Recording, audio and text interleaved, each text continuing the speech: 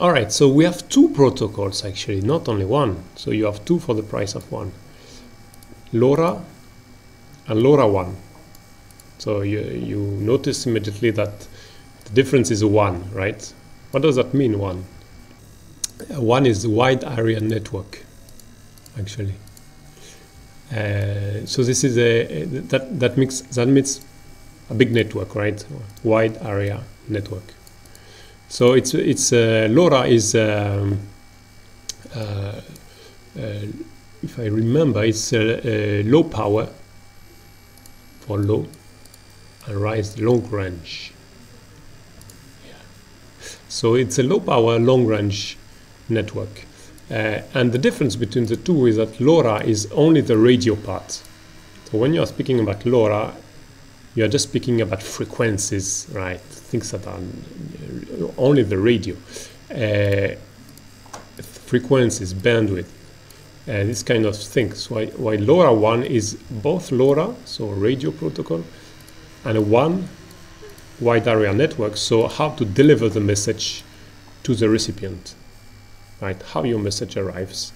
So it's a radio protocol, and this one we add something which is how to deliver this message. All right. So here is we start with big equations. Don't be afraid. This is the equation of the capacity of any network, actually, not only LoRaWAN, and you find it in the textbook of the school. What is the capacity of my network? This capacity, the capacity is, let's say, the speed of your network, bit per second, right? The throughput, how much you can get, how much is it, how fast is it, right? And this is dependent on different parameters. The bandwidth, which is the number of frequencies you have in hertz, how large is your band of frequency, the signal power, and the noise, right? So of course, if you put more power, you can have more capacity. And if you have a lot of noise, of course, that will reduce your capacity, right? So imagine you are in a bar, right? Maybe now it's COVID, so you cannot be there. But if you are in a bar, it's very noisy, right? And you want to speak with your friend, which is on the other side of the bar, right? And there is a lot of noise. So what can you do to speak to your friend, right, in the other side of the bar? Any idea?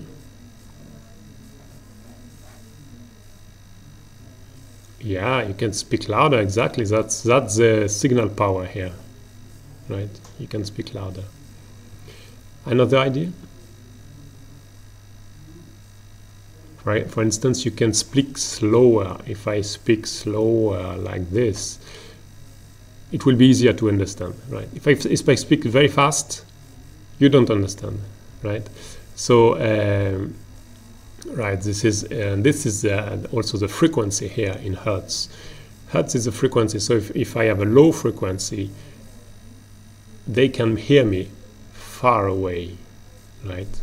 So that and if you have a high frequency, so this is a trade-off. With high frequency, I can have a big throughput, but I don't go very far, right?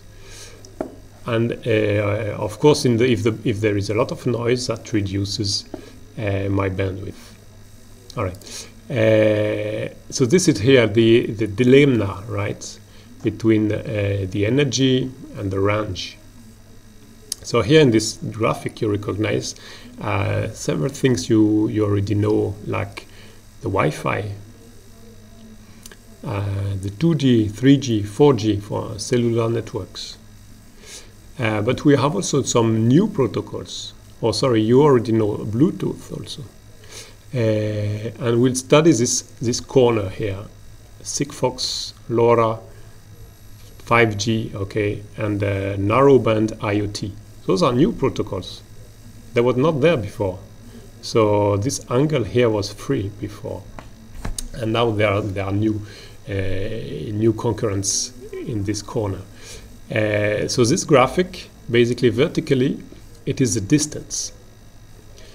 And VUPAN, VULAN, VUMAN, do you know what they mean? So VUPAN is a personal area network, right? LAN is local area network. So personal area network is just me and maybe some meters. So Bluetooth is there. Bluetooth, it goes up to, like, let's say 2 meters. It will not go on the other side of the house. But VULAN, for example, Wi-Fi, it can go it can cover all your house. And other protocols, M might be metropolitan area network. It's all the city, right? And 3G antenna can do that. And even more, right? LoRa can cover up to, let's say, 7 kilometers. So here we have, so with LoRa, you go very far, but you have a very low throughput. Throughput means you cannot put a lot of data there. One LoRa message is 200 bytes. 200 bytes. So this is very small. It's an SMS, right? 200 bytes is an SMS. So each message is 200 bytes. So you will not download a movie with LoRa, right? You can do that with Wi-Fi because it has a much better throughput. Here, 10 megabytes per second. But of course, the energy of the Wi-Fi consumes much more, and it goes not very far. So this is all a trade-off, let's say. LoRa is also very low energy, so it can send very far. It consumes not a lot, very small actually. You can go several years on a single battery with LoRa, but it sends very low amount of data. And that's okay for applications like IoT, because in IoT you send very small amount of data. So you send for a sensor, sending the humidity of the terrain every 10 minutes is very small amount of data. It's some octet each time. So it's just a value, right? So this is it. So we have the different protocols, and they have different data rates. This is the amount of data you can send. Wi-Fi, a lot of data. LoRa, not a lot. Can you see? 18 bytes per second. It's very small. And the sensitivity. Sensitivity is like you have a sensitive ear. You can hear very small things, small sound, right? And the lower it is, the more sensible you are, right? And LoRa is this low sensitivity. That means it can go far. But those are different protocols in this angle here, long range and low energy. I talk about LoRa, but there is also narrowband IoT. It's a concurrent, right? And this one works with, I can show you maybe in another conference. It works with a SIM card also. LoRa works with that SIM card. And they have different also sort of trade-off. So can you see the two circles here? This is the mapping of narrowband IoT in red and LoRaWAN in green. So you can see that LoRaWAN is more on the upper left, right? While narrowband IoT is more down there. That means that LoRaWAN is better on battery. So it will consume less battery, basically. The cost is lower, right? While the narrowband will transmit more data throughput, and it will have shorter latency.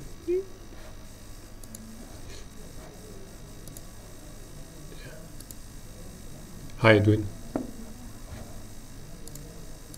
So latency is what we call the ping. So it's the time of a message. If you ask something, it will come back. How many milliseconds it will come back? This is called the latency. So it's more reactive, let's say, if you have a good latency. Right? Any questions? Okay, so we have also the link. Sorry, this is very, we are talking about a lot of radio concepts, right? So this is a link budget. Link budget, it's quite complex. It's a sort of sum of different parameters, including the cost of sending and the distance. So we are here with LoRaWAN. At different frequencies. All right. So the LoRa is just a physical layer, and it's just a radio protocol, and we'll see after the LoRaWAN on top of that. So LoRa works with something called the chip. Do you know what is chip, right? I mean, chip is like a bird. So chip is the noise made by the bird, right? Like pew pew, like this one. And this is it's called a frequency shift. So here we have a frequency shift. So it's not like the FM radio that you have at home or AM radio, which are a frequency modulation and amplitude modulation. LoRa is yet another kind of modulation. It's a spectral modulation. That means that all the time the LoRa chip will make this kind of chips that is a continuous change in frequency, right? And this will carry out our data. And we have also a concept. Sorry, where I am. Yeah. So the LoRa spectral shapes, sorry, they look like that. So you see the three guys here. They are quite ideal spectral shape because they are flat on top and then it goes down quickly. That means that here is the frequency that we are working on. If your chip is modulated around this frequency. So this is the frequency of LoRaWAN, for example, 868 megahertz. So you will work there. And then if you try to go after the frequency, your chip will simply not be powerful at all. It will not interfere with the other using the same frequency band. So here we have 3 persons using the same frequency band, different frequency bands, and you can see that they are not interfering at all because the curve is dropping down.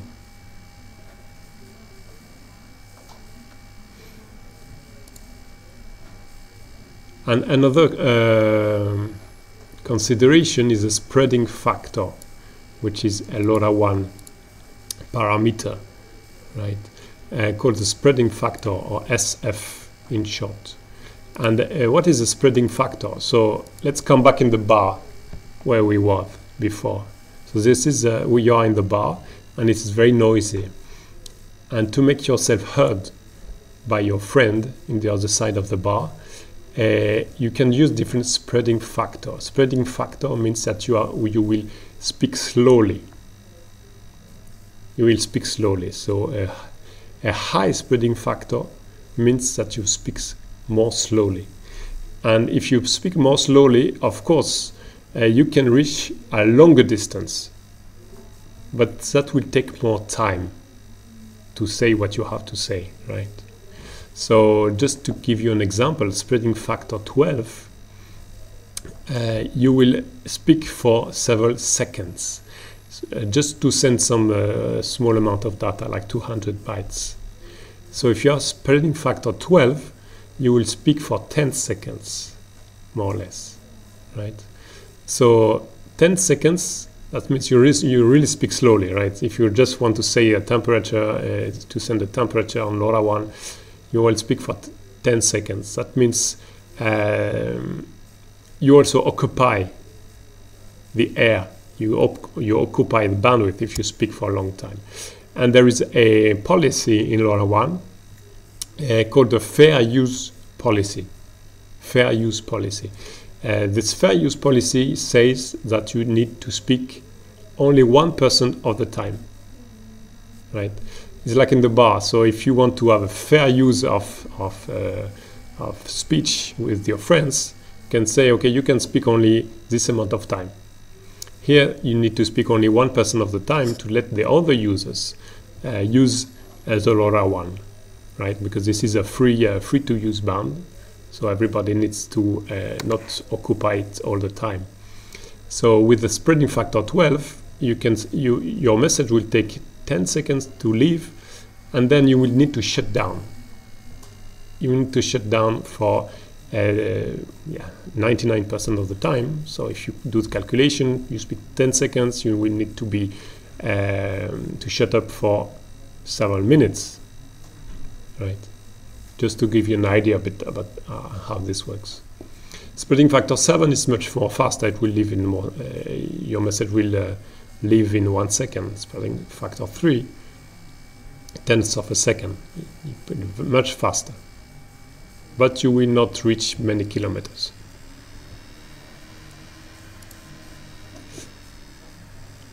All right, saying the same thing. So with spreading factor 12, you have the highest sensibility. As I was saying before, sensibility means you can hear someone from very far, and you reach a longest range. All right, that's it for LoRa. Any questions? Yeah, definitely. So we can use spreading factor 12. I use it quite often if you don't have a rush. For debugging, we'll see. I will try it, but for debugging, it's a bit annoying because you can send a message only like once every 3 minutes, so it's quite slow. So sometimes I lower the spreading factor. Okay, thanks. So this is another graphic here showing different spreading factors. So if you have a high spreading factor like 12, you have a low sensitivity, which is good. So you can reach further. But of course, the time on air, the time you spend sending your message is high because you are spreading your message, right? You are speaking it slowly. So you will take a lot of time. And your consumption will be higher also, right? And your bit rate will be low. Bit rate is the amount of data per second you can send. So if you are speaking slowly, you cannot send a lot of data, right? And the more your spreading factor is small, so you are speaking, trying to speak faster, then of course bit rates goes high, and the sensitivity goes higher, which is not good. And the time on air, of course, you don't spend a lot of time speaking. All right. Okay, so on top of this radio protocol, right, that we just saw with the spreading factor and the chip signal, we add the WAN part, so wide area network. Now we want to talk about networking. Up to now, we just talk about the radio, right? How the data is transmitted over the radio, over the air. But how is it delivered to a specific person? Because everybody can listen, right, to what you are putting on the air. So now we want to make it secure and deliver it to a specific person. So this is LoRaWAN.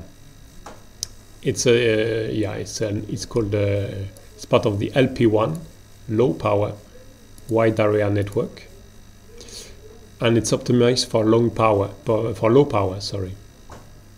and low costs.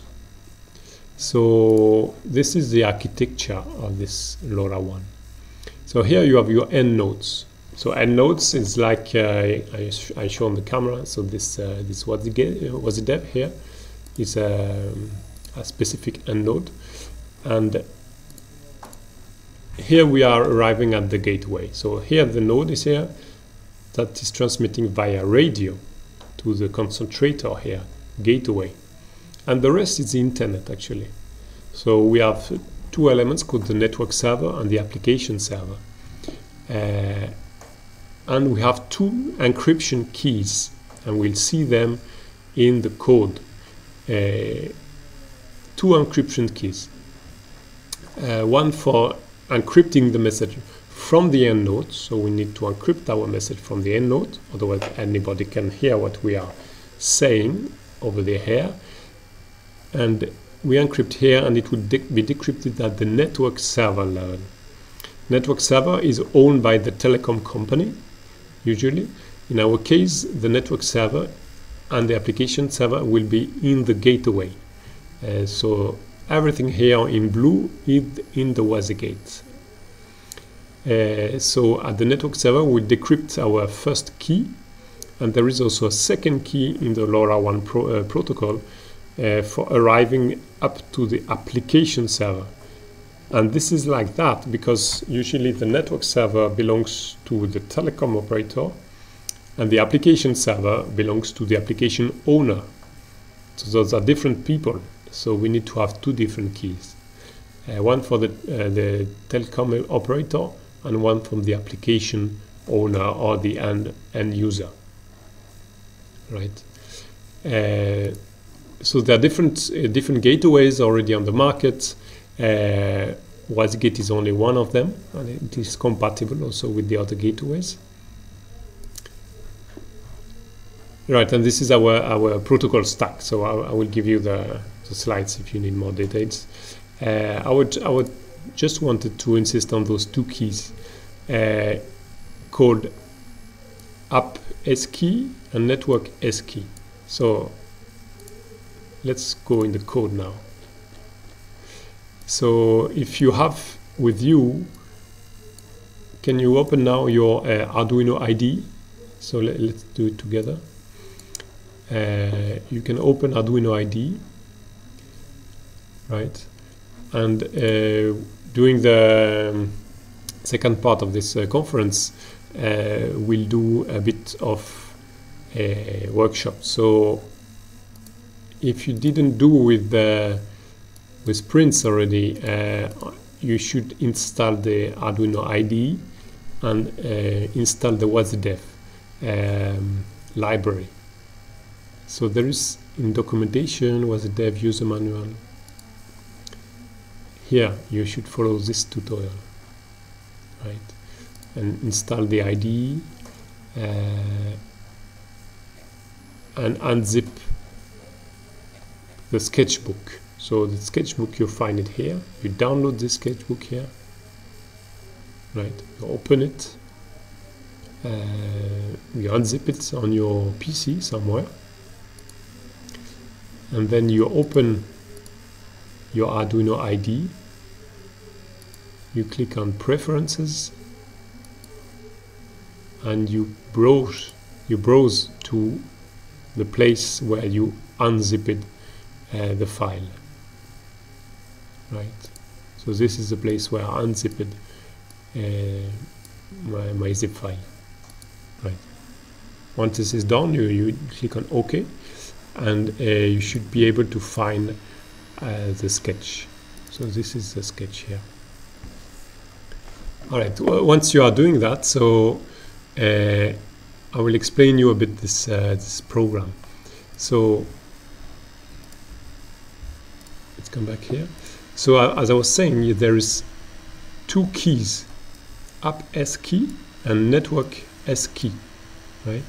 So this is a network S key in red here, and app S key in blue or dark. So there are two keys, right? And those two keys, okay, this is another diagram here. So the app S key and the network S key. So those two keys are encrypting our message at the device level. So on the Wazidev, I will encrypt the message. And if I look my program, I see there is two keys here, app S key and network S key. This is my first key, encryption, second key. So my message will be encrypted twice. Right, and at the gateway level, I need also to decrypt it, right? So now let me show you the gateway. So those of you that don't have it, so I'm just anticipating a little bit. So it shows a dashboard like this one, and I can create a new device. So those steps are described in another tutorial that I can find in here, Wazigate installation and Wazigate LoRaWAN. You should also go through those tutorials, right, if you have already a gateway with you. So we are preparing our device here, putting the identifying the 3 keys. So sorry, 2 keys, app S key and network S key. And there is also another code which is called the device address. Right. So this is a device address, this is the app S key, and this is network S key. Right. And then I will send some data through LoRaWAN. For example, here I will add a temperature. Temperature is 35.7 degrees. So that might be read by a sensor, but here I just put it hard-coded like that. And then I verify my program. Okay, let me change this value, just you can see the change. And I upload my program.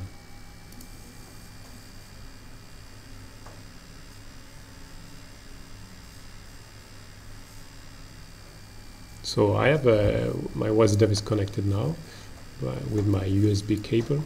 So it is done. So I can open the serial monitor. Where is it? Here.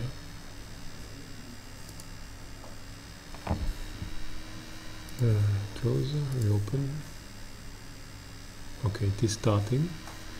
So the serial monitor is basically it is listening to the USB connection with my device, with my Wazihub. So here what it said, it just said that I send a message on LoRaWAN. It says okay. And it's also received something back. I received an acknowledgement actually, and with some statistics here. Payload is written, but there is nothing. There was no payload. Payload is used for the actuation. So I can show you that too. Alright, so it sent a message and received the acknowledgement. Now we can check if this message was sent on LoRaWAN. So for that, I open my gateway, right? I will refresh, and the result is here. So 39.7 degrees. That's what we sent, right? So here we just did the first hop, right? So we sent from Wazihub to Wazigate, and we see the results on the Wazigate UI. So this is the Wazigate UI here. You can access it on a special address called wazigate.local. It's not internet here, it's just my local network. It's I'm connected by Wi-Fi to my local router, and if I type this, I can open the Wazigate if it's connected on the same Wi-Fi network. There are many ways to connect to the Wazigate, but you can find them on the documentation of the Wazigate. First step is done, so we have here our value. Now what about the second step? So from Wazigate to Wazicloud. So for that we have to open the dashboard of the Wazicloud. It's called a dashboard.waziup.io. Here it is. You have to create an account, right? And I go in the devices, and I will filter, just make it easy, and I activate this filter, active devices, because I just sent, and here it is, my temperature sensor simulated. Okay, of course now I have no temperature sensor connected, but I just sent this value hard-coded. It's here, right? So here I just made the final step going to Wazicloud. But actually it doesn't stop here. The point is, and we'll see that in another conference, is that This dashboard here is just to show you the status of your devices. But when you are making an application, you are making a project for a client, you will develop your own dashboard, right?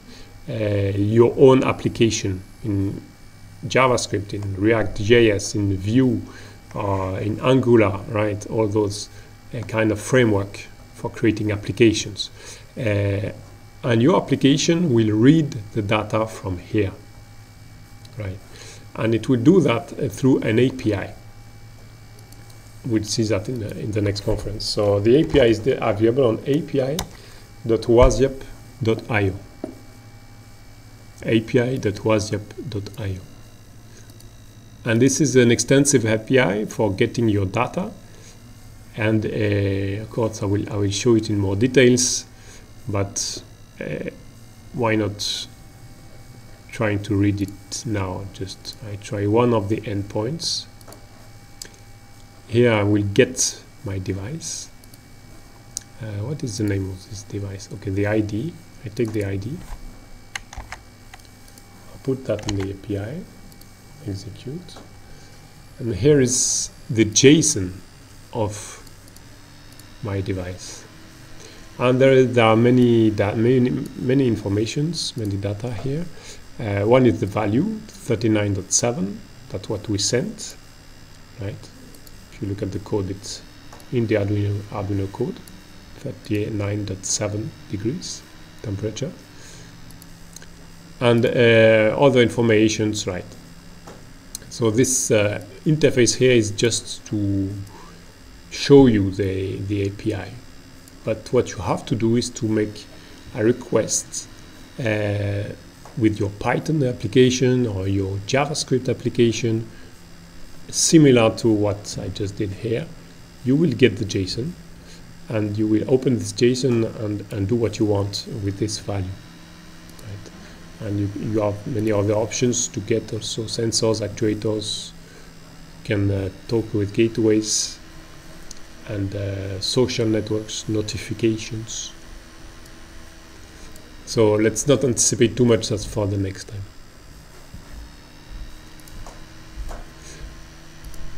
All right, so let me come back to my presentation. So that's it. Here we encrypted our message. We put the two keys on the Arduino side. So they are in here. 1 and 2, and how to decrypt, right? Because you saw that in the gateway we show here the value that was encrypted. So how did we do that? We need to have the keys also for decrypting in the gateway.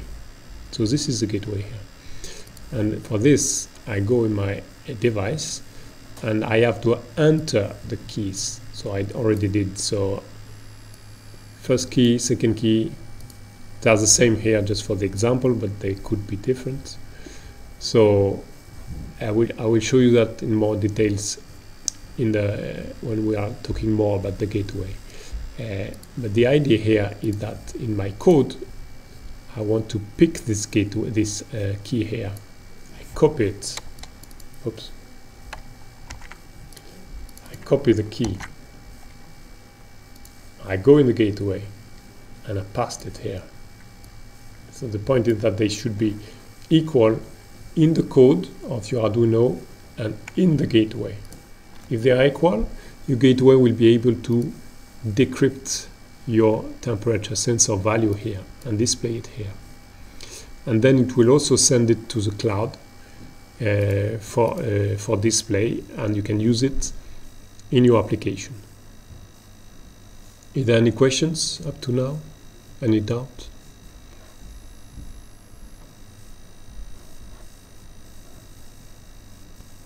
If you need to change the key, very good question. So basically the encryption keys, or the ones that are very long, you don't need to change it, or you can change it as you want. The only constraint is that they should be equal between here the code and the gateway. So basically in the code here and in the gateway in here, they should be the same. The device address is just an address. Actually, it should be, of course, it should be equal between the code of the Arduino. Device address is here, and the gateway should be the same. But if you have several devices, this address needs to be different for each device, because the device will send the message, and if you have two devices with the same address, the gateway will think that the same device. So if you want to have two devices, you need to change this device address. So you can put 0, you can change one number, for example, the second will be like that. You see? So you can invent them, right? It's not a problem. The only constraint is that your device address needs to be unique. I will show you also quickly the actuation. So with the same sketch, so you can open this sketch, and it does both. It does both sensing and actuation. So here we have, if you look a bit more at the code, so the sending is quite simple. Here we are sending the data on LoRaWAN. Send LoRaWAN. If we don't see the spreading factor here because I use the default, but I could also set the spreading factor. Wazidev we have a library called Wazidev. It's included here, wazidev.h. If you inspect this one, you can see the spreading factor as well. So here what we do, we have this XLPP, which is a buffer, and in this buffer we add, it's a payload buffer actually, and we add the temperature. So we add the temperature in the buffer, and then we send that buffer. Is clear? So this is send LoRaWAN, and we send our buffer, and it goes on the gateway. Yeah, it is clear for everyone. And then we arrive at the level of the receive. So this is here before we send the payload, send over LoRaWAN, and then we want to receive, and this is the function. It's called receive LoRaWAN. Same thing, we give it a buffer, empty this time, and it will put inside what was received, and then we have to analyze it, display some statistics, and display the payload. Let's try. All right, I'm coming back on my gateway, and you see that I have already added an actuator here. Value is false. It's a JSON value. And the actuation right now, you can do it from the cloud. We are adding also the possibility to do it in the gateway side. The gateway is just a display. So if you go on the cloud, you can also add an actuator here. I go in this actuator, and I can see a switch here. There are different kind of switch. If you click on the little pen here, you can edit it. So those are the different types possible that you can send. So here the idea that we are designing an actuator from the cloud, and we want to send it some data. So imagine you have a motor, for example, or a lamp or a display attached to your Wazidev or your Arduino board, right? And you want to control it from the cloud. So you can select either a string, for example, that's a display, a number, that, for example, the position of your motor can be controlled by a number, a boolean, a lamp with on-off controlled by a boolean, or anything else. So just an object, for example, a complex JSON object. So let's start with the Boolean. So I select Boolean, I submit, right? And here, yeah, and I switch and I flip the value. So I flip it to it was true, I flip it false, right? And let's check if the gateway is now updated. So now it is false. All right. Let's flip it the other way just to make sure. I flip it true. Come back here. Refresh. Yeah, it's true now. Right.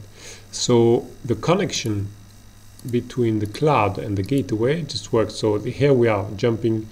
We made the actuation on the cloud, and it was sent back to the gateway. Now let's check this last step, which is the gateway to the Waziup actuation, right? So for that, so here I know that my gateway received the value true for the actuator. Let's check if it was sent to the Waziup. All right, this is already here. Payload is false, so that was what I was sending, right? Don't care about this one. It's just, I think it's a mistake in the code. Payload is false. So just another cycle is coming here. Yeah, and then true. That's what was manipulating. So you should keep in mind that LoRaWAN and LoRa in general is very slow. So you see that was Prince was saying that also, that it takes some time. Here, if you look at the code, there is a delay, 60,000, it's 1 minute. The cycle will take 1 minute, right? So if you make an actuation in the cloud, it will take up to 1 minute to get it. Also because there is a notion of classes in LoRaWAN. So let me come back on the slides. Yes, it is here. So we are working now with class A. What does that mean? So class A means that you can have a downlink. Downlink is when you send the data back to the device. So downlink is these steps. So uplink is going up this way, downlink is going back this way. So downlink is from the cloud to the gateway, gateway to the Waziup. And with LoRaWAN, since it is very low power, your device here will not be listening all the time. Actually, in class A, it will listen only after sending the data. So say your device is sending data once every 10 minutes. Right after having sent the data, it will listen for 1 second. Right? It will listen for a very short amount of time, and then it will go back to sleep. So it will shut down, and that is to save the energy, to save the battery. So you have to know that your device is not listening all the time. It will just listen after sending. So the cycle will be your device will send the value of a sensor. Then, so the Wazigate and the Wazicloud will receive that. And then they both know that your device will be listening just after. So if there is something to send, they will take the occasion to send that right in the listening window, which is just some seconds. Right. So that's what is happening on my sketch here. Let's wait for another cycle. So here it will say when the cycle starts, it will say it will start with the sending, and then right after it will listen. So we have that also in the code.